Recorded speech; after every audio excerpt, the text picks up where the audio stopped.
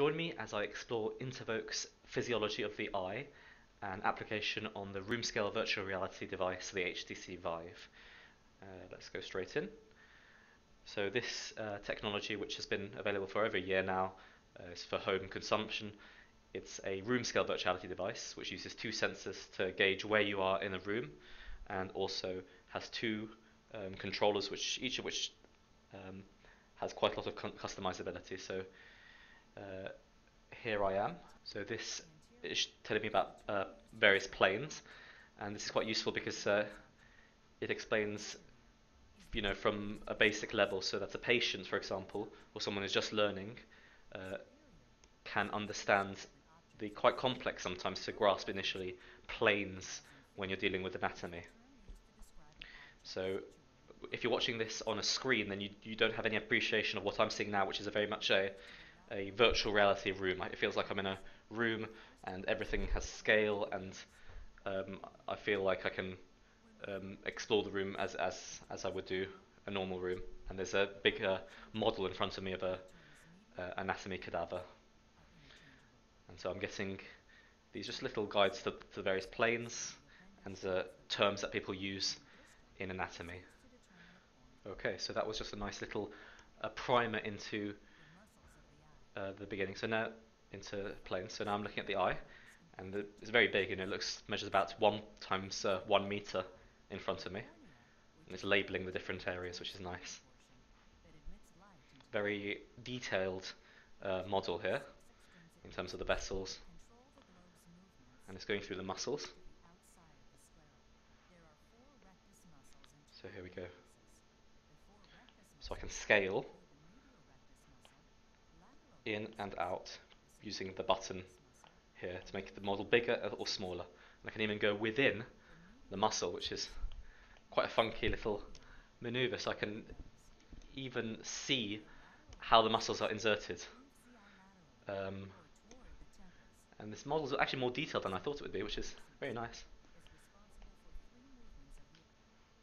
Oops. What happened there? So what happens is I press the button which paused the video and enables me to look at the various planes without the discussion.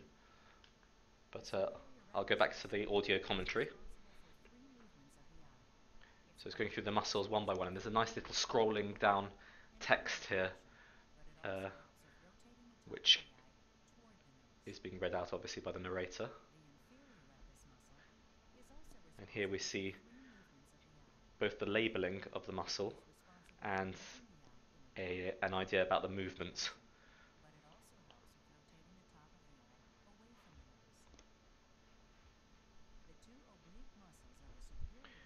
So I think this will be useful both for clinicians, who are learning at the initial level when learning basic sciences. Plus, it's useful for patients and patients' families to understand, for example, what kind of operations are they're undergoing, or what muscle has been damaged by whichever pathology. Oh, I just found the side buttons here.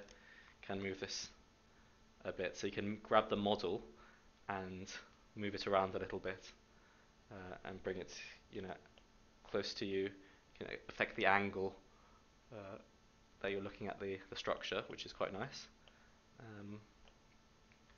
So that's quite good. So the good thing about the muscle model is that you can pull a muscle to move the eye in the direction that the muscle moves in. So you can get a good idea about how the pulley mechanism works. And of course you can move the model around using the side buttons, and so you can approach it from different angles. As I say, my criticism of the side buttons rather, is that they're quite hard to maneuver. So now I can get another view, and again, it helps me conceptualize how the muscles work, just by pressing the trigger button.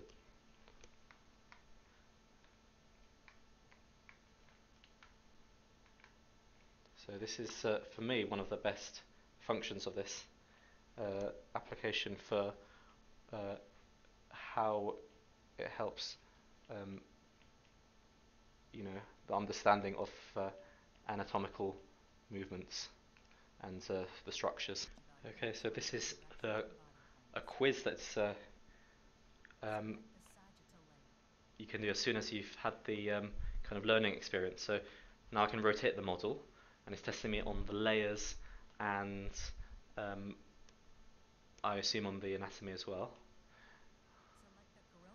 So I have to point so I can get as close as I want to, of course. The only problem is sometimes with this pointing device you might miss and press the wrong thing. But it's quite nice. You can get to just, instead of doing multiple choice questions in a textbook, you can do them in virtual reality. And the immersive nature of this technology, I think, means that you can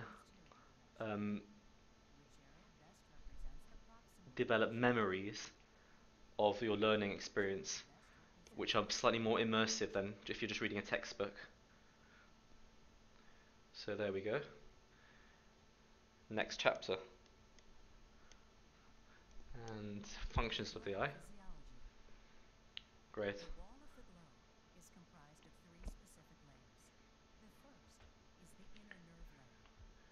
So I can rotate this again and scale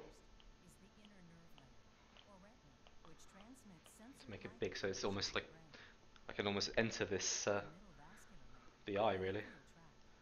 It looks huge now, and I can obviously shrink it to as small as I want. So it's describing the anatomical structures there, and then the label very clearly shows what the narrator is describing. And obviously you can walk around the structure. My only criticism is that it's a bit too quick, I imagine, for patients who are looking at this.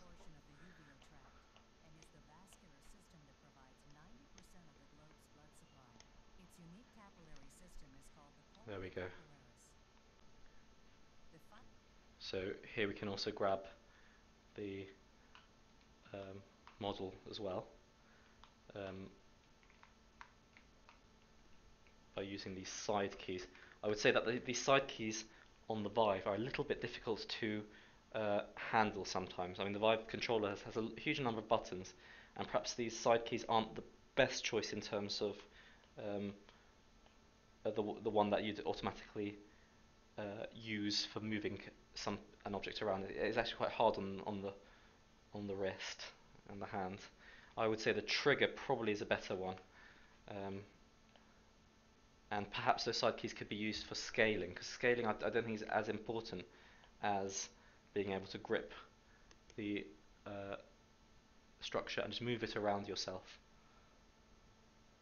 which I think is quite a useful tool to have.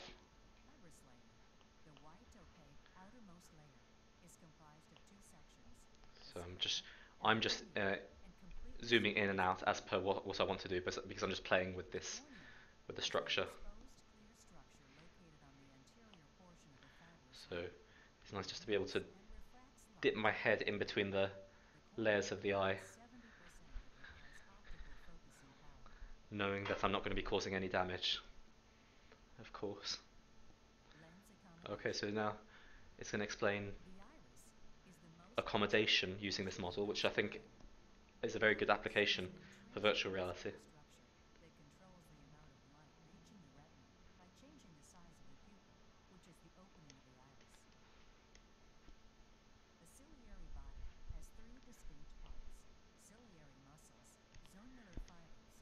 So on the floor it also shows how much progress I've made during this particular episode. The narrator is clear. My only criticism, as to reiterate, is that she perhaps speaks a bit too quickly for people to synthesize the information being given, because this is all at an appropriate level for people who are just learning the basics of eye structures. There we go. So there was that, and that's going to the aqueous humour flow, this is a nice model, and this is very useful, I think, for explaining drainage to patients who are suffering from glaucoma. And the model itself tilts effectively to just allow you to look at the relevant parts, which I think is quite nice. This model doesn't seem to be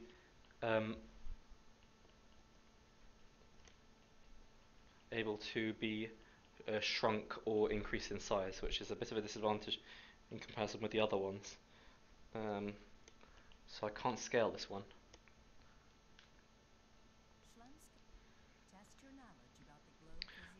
Okay, and so it finishes with a quite challenging looking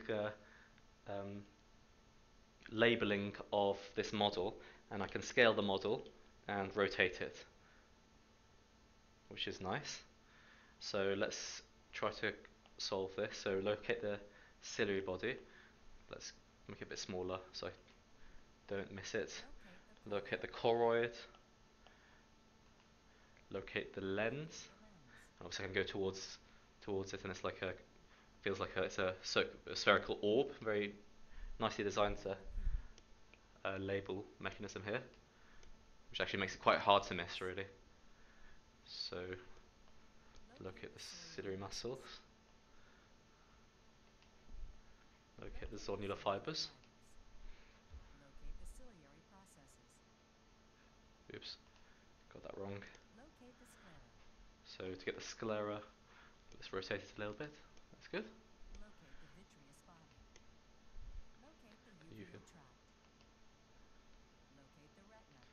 I'll kind of zoom through this because as someone who works in this field, I should be reasonably quick at this.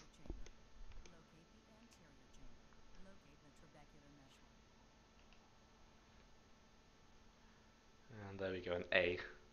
So I mislabeled the ciliary muscle, but that's not the end of the world. So that's it for this application. And in summary, I think it's a very good educational tool. It can certainly do with a few more features and perhaps a slower speed of narration.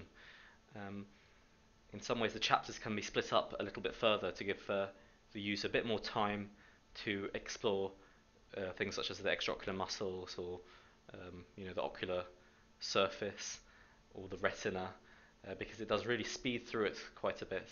But this is my first real experience of a virtual reality anatomical software for the eye, and I think it really bodes well, not just for clinician training, but as mentioned, for patient training, patient education as well, because they can learn about the structures of the eye which are affected in a non-threatening, relaxed environment, where it's just easy to manipulate the structure. So who would I recommend this to? I would recommend it to medical students who are perhaps about to start their ophthalmology rotation for revision. I'd recommend it to medical students who are a bit early on, who are just learning their anatomy. I would even recommend it to nurses or people in other fields where they might be having to treat people with eye problems.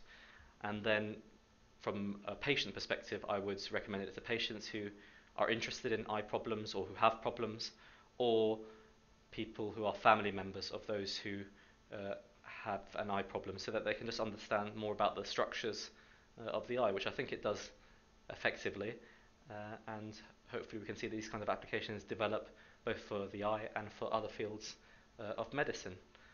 Thank you for joining me.